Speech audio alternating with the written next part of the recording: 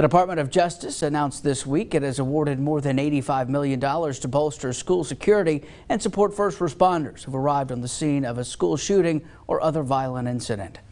Of the 9 grant recipients, our very own Waco Independent School District was a recipient of almost $500,000.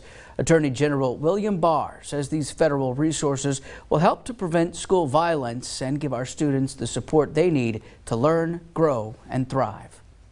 We are in the process of getting the grant started this fall, and early spring we'll be doing the contract work to get the surveillance equipment purchased, and then most likely next spring and summer we'll begin to install those cameras. Other grant recipients include San Antonio, El Paso, and Seguin.